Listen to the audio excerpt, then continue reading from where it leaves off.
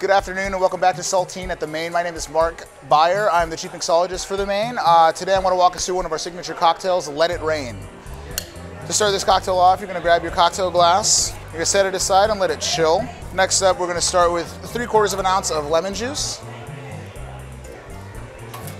and 3/4 of an ounce of activated charcoal cinnamon simple syrup. It's going to really bring out some of those nice barrel-aged notes, and we're going to use a premium tequila, in this case Casamigos Reposado tequila. And once everything's in our shaker tin, I'm going to give that a good hard shake.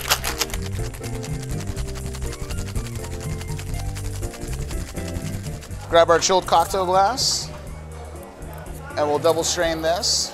So that activated charcoal, although it doesn't add any flavor or texture components, it does make it this beautiful, striking black color. And the last up, we're going to drop it off with a few drops of Fernet Branca. Cheers, let it rain.